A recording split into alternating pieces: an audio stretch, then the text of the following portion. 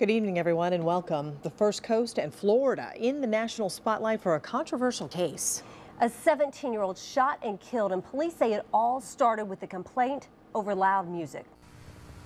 Well, from what police have gathered from witnesses, they believe that the confrontation began over loud music and ended with one person dead. They say that around 7:40 p.m., two cars were parked out here at the Gate gas station at Old Bay Meadows Road and Southside Boulevard, and the victim is believed to have been in the red SUV over my shoulder. The suspect in a dark-colored sedan. They say the suspect fired multiple shots at the victim, who was also in the car with other juveniles. The victim was transported to Shands Hospital. He's described to be a young black male, and he died on arrival to the hospital. Right now, the police are searching for this suspect, and the only thing they know right now is that he is a white male. We have looked at some tape, and we're not releasing what we found on that as of yet because the investigation is still kind of fresh. But obviously, if we get something or a suspect vehicle, we'll be releasing that to try to get some people to identify who this individual is. And the suspect? Now, they haven't identified the victim or given the age. They do say that the juveniles were transported to be questioned about the incident. So all we know right now is that the suspect is a white male. Anybody who has any information is asked to call Crime Stoppers at 1-866-845-TIPS. In Southside, Michelle Casada, First Coast News. Michael Dunn pled not guilty in the murder and attempted murder charges filed against him. It's the first time anyone has seen him since he was arrested Saturday morning for reportedly shooting and killing 17-year-old Jordan Davis of Jacksonville. In court, his attorney Robin Lemonitis described Dunn's actions as self-defense.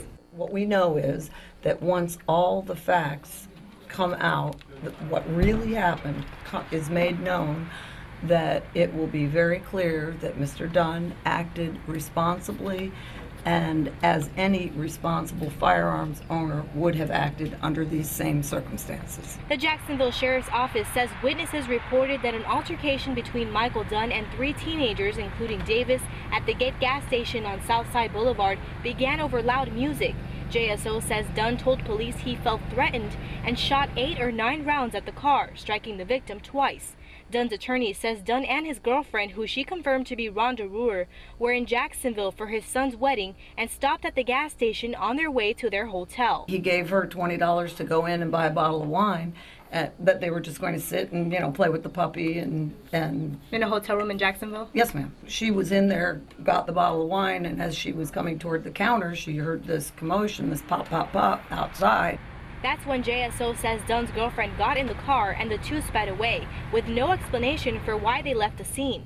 Dunn was arrested Saturday morning at his residence in Satellite Beach for a warrant out of Jacksonville. The Brevard County Sheriff's Office says he did not resist. In court, Dunn waived extradition, and his attorney says he wants to be transported to Jacksonville to appear in court as soon as possible. Well, the judge allows 72 hours and set a control date for 72 hours for the 29th. DJ, turn up the radio. Strawberry Letter 23 fills Ortega as car radios and stereos are turned up for Jordan Davis. Police say an altercation over loud music led to the death of the 17-year-old at a Southside gas station 1 week ago. At a visitation today, family and friends in Georgia said goodbye to the Wolfson High School student. The words are very special. The song was very special. Jordan Davis's attorney, John Phillips, was not able to attend today's visitation, but says the relationship is more than lawyer-client. They've been friends of the family, friends of that friend, for 20 years. At a Toys for Tots fundraiser, Phillips dedicated time to Davis by turning up Strawberry Letter 23, a song picked by Davis's family. It's been characterized as, loud music, a teenage thing or a black-white thing. I'm 37 years old, got gray in my beard, and when I'm driving around and I hear a song I like, I turn it up. Phillips says Davis's family liked the idea of turning up the music and can feel the support of friends and strangers. The family has been dragged into the media spotlight before they've even had the chance to bury their son.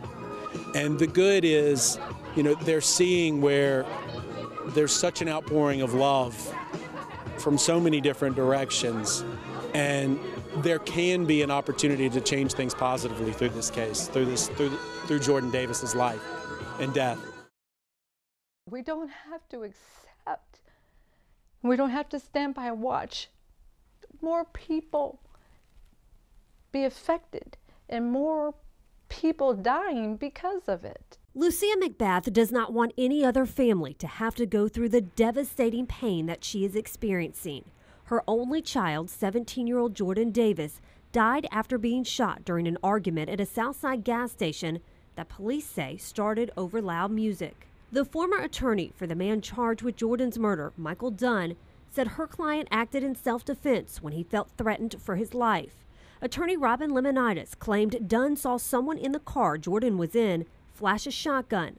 Police say Jordan and his friends were not armed. It's like vigilantism. You know, anybody at any time can decide that they feel threatened, and, you know, everyone's at arms. You know, everyone's bearing arms. Jordan's mom launched a new website Monday night that links to this online petition. She's pushing to get 25,000 signatures by January 1st. If that happens, the petition will be reviewed by White House staff and get an official response. You know, it's not just about Jordan. A lot of other people have died behind these laws. And, you know, Jordan is the blessed one because he has a voice. And nobody else has had a voice. And we can't just stand by and not do anything. Florida was the first in the nation to enact the law that justifies the use of deadly force if someone fears death or great bodily harm, regardless of where they are. It's a law that has Floridians split.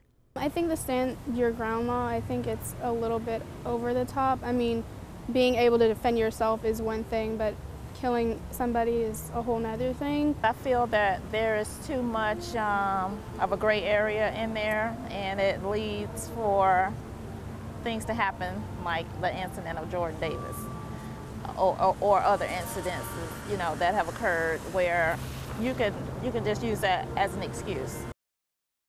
And tonight, the fight to stop gun violence has taken Jordan Davis's parents to the nation's capital more than a month after their son was shot to death here in Jacksonville, allegedly over loud music. First Coast News' Heather Crawford in the Information Center with more on their mission and what they plan to do now. Heather. Hi, Joy. Well, Jordan Davis' parents say they are not going away. They plan to do whatever they can to help prevent gun violence and to keep other families from having to endure nightmares like what they are going through. Tonight, they are in Washington, D.C., and they tell me that their focus right now is not on taking guns away, but rather on reforming gun laws to make them stricter. Shot at least twice, a Wolfson High student dead, and at least 7 lives forever changed. Jordan Davis's death had an instant ripple effect.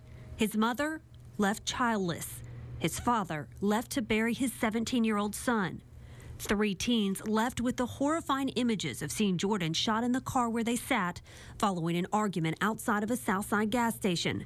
And Michael Dunn, a father himself, sent to jail, awaiting trial on a first-degree murder charge. All that changed in one night, November 23rd, Black Friday. Jordan and 3 friends allegedly accosted for playing loud music at this Gate gas station. He was America's child, too, you know, not just Florida, not just Jacksonville, but America's child. When you look at your 17-year-old running around playing this music, playing loud music, running around with his buddies, he's your child, he's your nephew, he's your niece. Ron Davis and Jordan's mother, Lucy McBath, are speaking to lawmakers like Nancy Pelosi.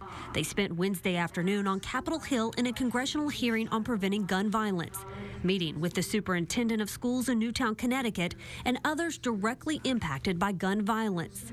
They hope by putting a face on gun violence and sharing Jordan's story, lawmakers will be moved to take action and help prevent future tragedies all across the nation. When we get back locally, we'll have to change Florida laws. We have Mayor Alvin Brown that I spoke to a few days ago, and he's going to take me to meet some other leaders. And so we're going to step it up in Florida, because now that we have exposure from being in this briefing, we're going to definitely step it up.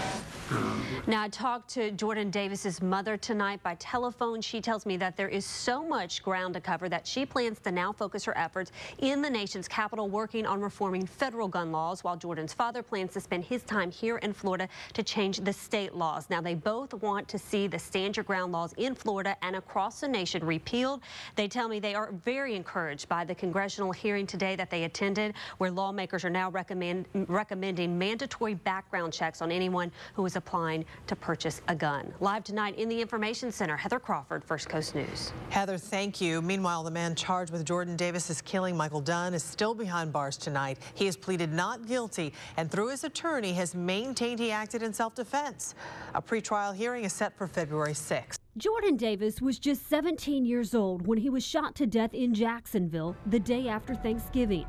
900 miles away in Houston, Texas, another 17-year-old, Eddie Newbine Jr., a high school senior and aspiring filmmaker, heard about Davis's death and decided to take action. He created this Facebook page to raise awareness about what happened to a teen he never met. My heart really felt for Jordan and his family because he's my age. That could have been me. Could have been the one that got shot. The RIP Jordan Davis Facebook page, which is full of pictures and updates, took on a life of its own and now has more than 124,000 likes. It's just very encouraging. It's very encouraging for us because we know that Jordan's legacy lives on through someone young. We invited Davis's mother and father to come to our studios to meet Eddie Jr. and Sr. face-to-face via Skype. Hi, how are you? Hi, it's such an honor and a privilege to talk with you and see you. Eddie, we're so excited for everything that you've done for us. It's really an honor. I can't believe I'm here right now with you guys. I mean, you single-handedly spearheaded a lot of what's been happening nationally for Jordan and for the campaign.